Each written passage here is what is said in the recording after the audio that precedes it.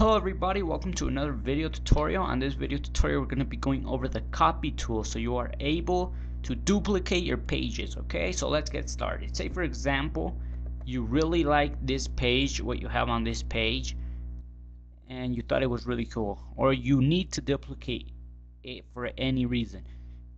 The way you could do this is you simply click on it, then you go to the copy, and then in order to paste it wherever you want it to be, say for example you wanted to paste it just as a simple page, okay, you have to click on menu and paste it, and it's going to appear down here. Okay, say for example you want to paste it inside the level, you're going to have to click on the level and paste it, and it's going to be pasted inside of the level. Okay, it's very simple to understand. Thanks for watching another video tutorial. Go ahead and keep watching, keep reading the articles. They're going to be very useful, and see you on the next video. Have a nice day.